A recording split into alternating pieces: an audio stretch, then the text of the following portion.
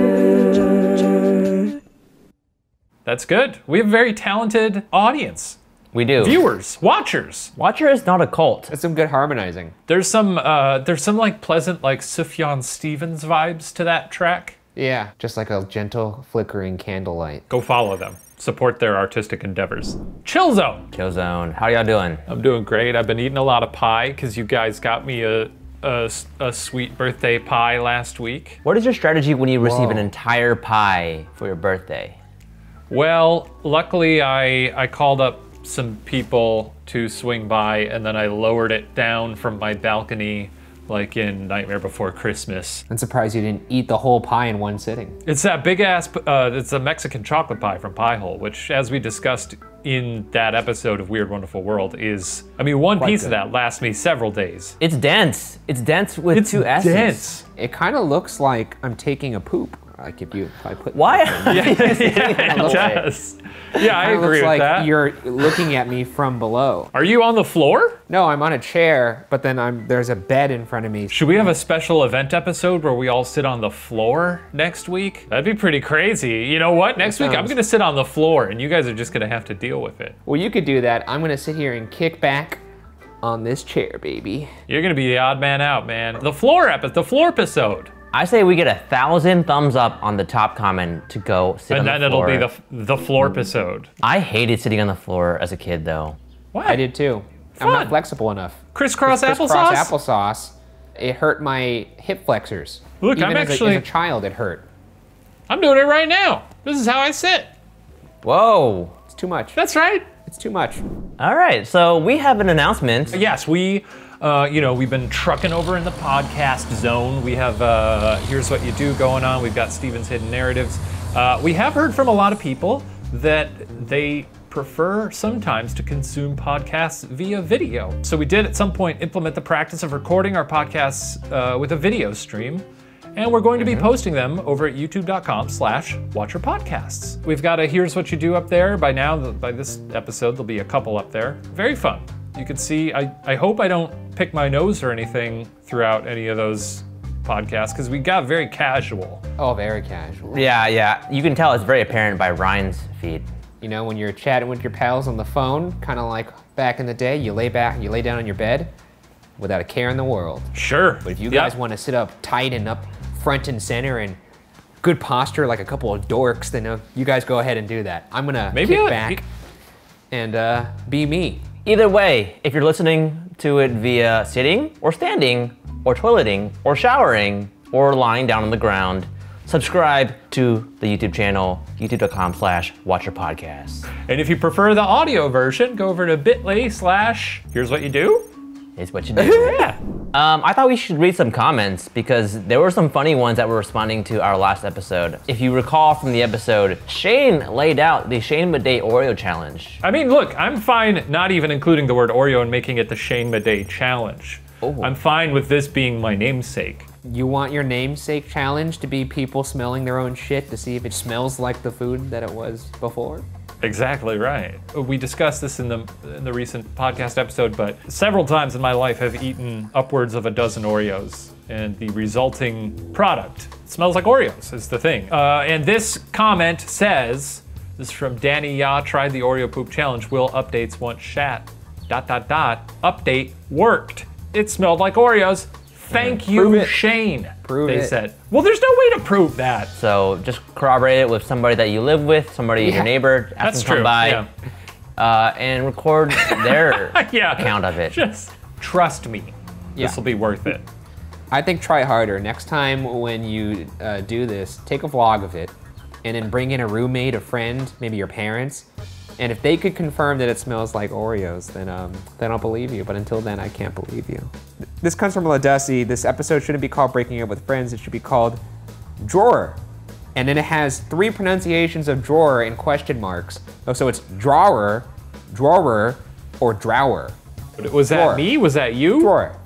I Ryan, said drawer, and then Ryan was like, drawer? I think we Drawer. just went into a little rabbit hole of how you pronounce that.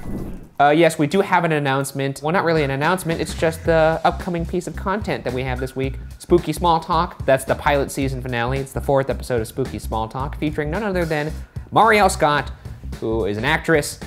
She also, for some reason, is my girlfriend. Speaking of unsolved, Why? You're talking about her being your girlfriend. Why is Marielle Scott Why? with Ryan Yeah, Bergara? I ask For myself that now, every it morning. remains.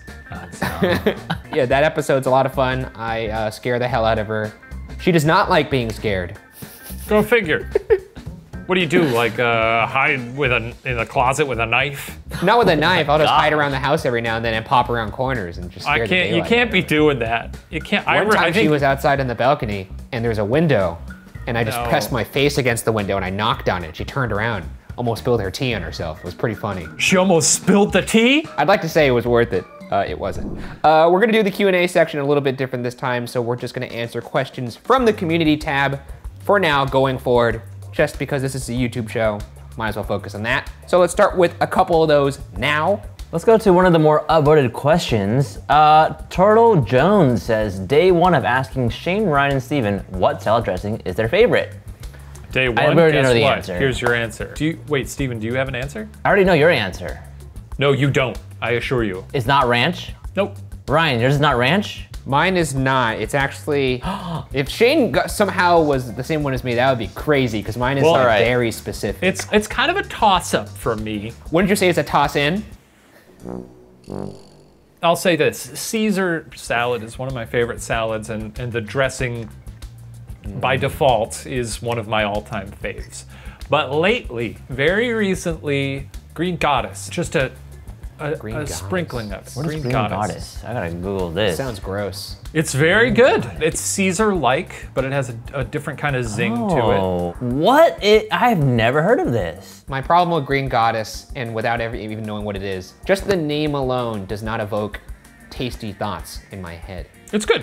It's very good. Hear it out, hear it out. It has Listen up. sour cream, chives, anchovy, tarragon, lemon juice, pepper, and I don't know what this ingredient is. Yeah, that does. Honestly, that description That sounds good. sounds sounds kind of good. gross, but it is good. I think that sounds amazing. good. It's kind of ranchy, kind of Caesar-y. It sounds Caesar adjacent. It's Caesar adjacent. That's a great way to describe it. So that's me.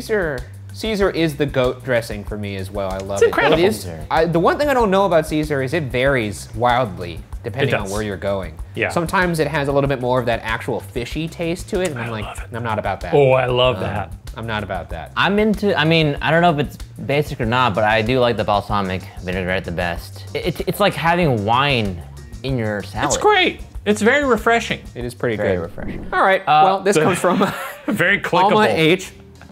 To be or not to be, that is the true question, but in all seriousness, my question is, what is the puppet professor's origin? How did you come up with having a puppet, its design, etc.? His origin, well, I don't know. It's a bit of a mystery. Perhaps we'll get into it in future episodes that we may or may not be working on. Does that mean he was adopted? I don't know. Look, Steven, what kind of question is that? Should we have a specific puppet Q&A at some point where I have an idea. I have an idea. Okay, all right. We do have data of some parts of the professor through puppet history. We also have a crowdsourcing aggregate website called Wikipedia. Somebody should pull in all what they know about the puppet, the professor, and pull it into a Wikipedia page, and we can start assembling all the different parts of this character to understand its origin. Oh. But we can't make a Wikipedia page because you can't make one about yourself. So somebody out there has to build the page for us. Maybe. It can just be about the show, puppet history, and That's then true. there's a paragraph about the origins His of origins. the professor. Yes. But do stay tuned for the end of this episode, because I am gonna, it doesn't really hint at the origins of the professor, but I do give a very compelling vlog tour of the puppet theater and its inner workings. So you can actually see what I see when I'm behind the theater. It's quite fascinating. Why are you behind the theater? Oh, I like to hang out back there. Yeah. I stand there with little bottles of Fiji water to hand to him while the musical guests are performing. You're his entourage. I prepare little bowls of M&Ms with all the brown ones picked out or whatever. Patreon,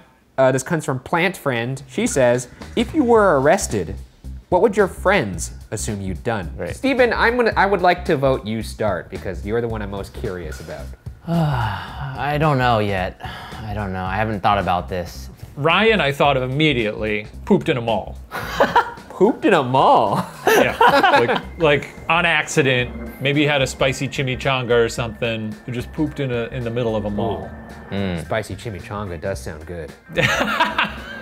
I could be down for that. Let's see, Steven, I'm not gonna lie, the first thing that pops in my head, I hate to say it, you're a serial killer. I repeatedly called the local authorities and told them to check in I know on this is a him. joke. Check this guy out. I am not a serial killer by any means. I wouldn't peg Steven for a serial killer. I'd say he'd get arrested for like importing some sort of strange illegal meat, some sort of delicacy, because you know. Okay, you know what? You guys got me. Hold up. What do you got? Is he Yeah, gonna pull a body out of the wall? No, it's gonna be like a Yeah. Slim Jim made out of like elephant meat or something. You're right. I am a serial killer. You're right. You're right. All right. Now that's watch me kill cereal. some good old-fashioned there's your title Ohio right now. humor. Steven Lim admits he's a serial killer. That's the title of this watcher. That's true. This would be the greatest piece of internet content of all time. Like if that just like for some reason, he just felt like, you know what, the jig is up. You guys got me, and he pulls up a dead body, body on screen. We should do, and we're just like, holy shit! Steven admits he's a serial killer. Steven, say it. I'm Steven Lim, and I'm a serial killer. What crime would I do? Do you guys? Oh, right. I can't really imagine you doing much, maybe other than like, unless it was crazy, like some kind of white collar crime. Like you've been like embezzlement of some sort. Yeah, sure. If I didn't know you and I saw like a stock image of you, I would think that. I'm not smart enough with business to be able to do business crimes. I mean, the only thing that I could think of where you could maybe get loosely arrested would be if you were to insult somebody's UFO beliefs and you got into a little spat with them and then they called the cops on you. You know what, I know what it is. I would think you were the first witness at a crime scene. Like you were the first person to come upon a body. I just hung out, took a selfie with it. You called it in, you said, I found a body, and you just sound very suspicious and they think you're the murderer. Repeatedly in Unsolved, you've said things when it comes to crime scenes where I'm like, this guy's going to jail.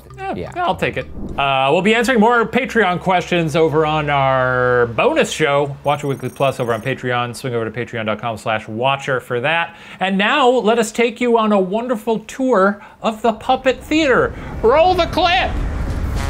Hello, everybody. I'm here today to show you how the Puppet Theater works. I've long teased this. Let me move this cat toy so it's not in the frame. This was something I built last summer, around this time of year, in fact. I believe it was in May, June, somewhere around there.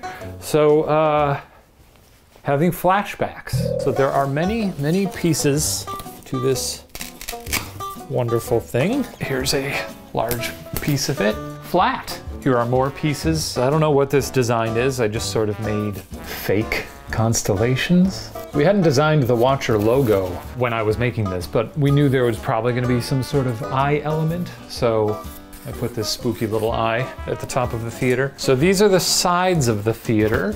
You can see this is all made out of foam core and plenty of tape. So really not professional. Curtain with this wonderful rope pattern that I made. A lot of hot glue. It's kind of a miracle that this all ended up fitting together, because I was really, look at how beautiful that curtain is. It's lost sometimes in the Puppet History episodes, but it's a beautiful, beautiful curtain. This was one of the more expensive fabrics that I bought at Joann Fabric last year. And this is the backdrop. The initial idea was to maybe have different backdrops that could fall down at different times throughout the story to change the background of what was behind the professor. But again, that was really sort of difficult to figure out. So I stuck with one. Let's try and set this up. So yes, as you can see, it is collapsible. Oh, look at this. You'll also notice with the way it's fit into the frame here is that I designed it so that it would perfectly match a video frame. 16:9 ratio. It's a neat little nerdy thing. These come out. Also behind this, you could see, look at the level of craftsmanship here, as the curtains are just sort of taped in there. That's fine. So this goes, what's the best way to do this? So now this goes, oh, this is on that side. Yes, okay, I'm recalling now. It's a fairly complex process. Just slides very easily. Hang on a second. Great, nailing it. Piece of shit. Okay, perfect. Now this is gonna come up here and just nestle right on top via Velcro perfectly. Now we're gonna do the same over here. This is strong Velcro, mind you. It's a little more sturdy when it's on a table. So there's a theater. As you can see, the proscenium is not fully filled out, but like the rest of the theater, it was meant to be sort of easily packaged and folded up and taken places. First we have these, pop right on to the sides. I painted all these by myself. This goes up here. Let's just get this kind of in the middle. Cool, great, love it. Now we've got ourselves a theater. I'm gonna turn it around now so you can see how the curtain mechanism works, because this is the other half of the fun. And now you'll get to see my view when I'm actually doing my puppet stuff. Very good. Okay, I feel like I'm missing something on here.